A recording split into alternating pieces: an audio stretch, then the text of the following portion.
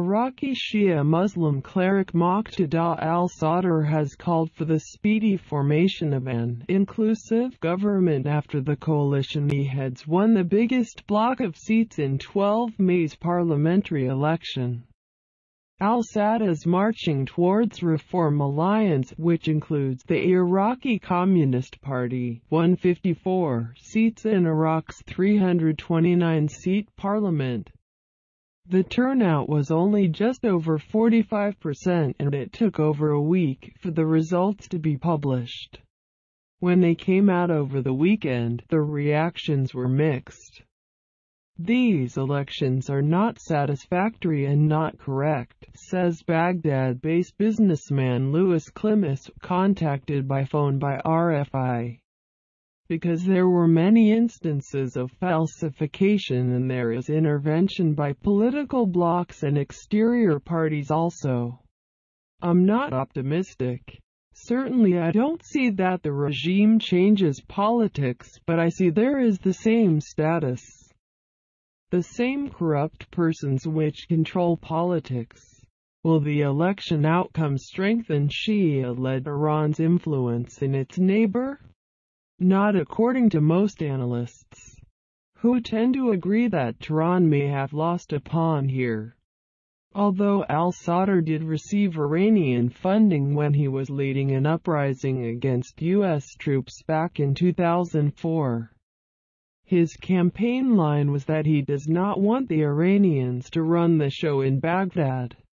U.S.-backed XPM, but the U.S., which might have expected to have a solid foothold in the country when it ousted Saddam Hussein in 2003, did not get the result they wanted either.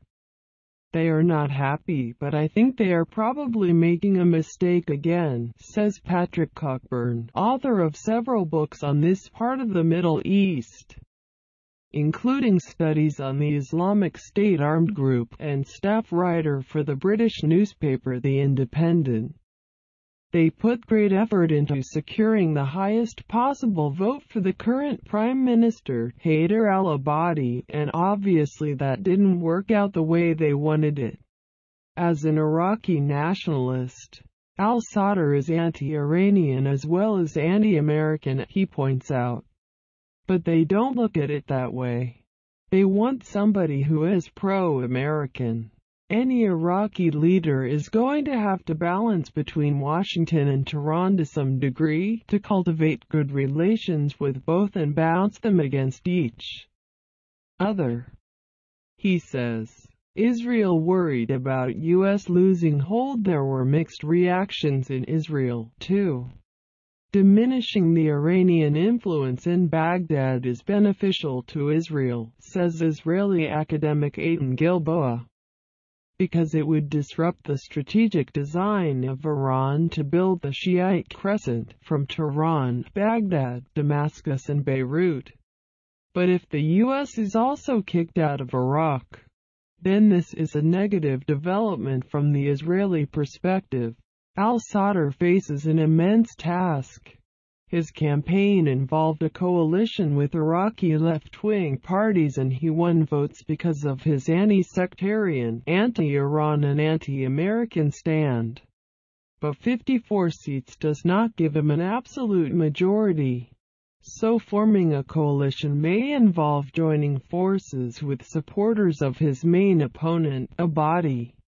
So difficult negotiations look likely for the next few weeks and months. Thank you for listening to my channel. Please subscribe for get hot news in the world.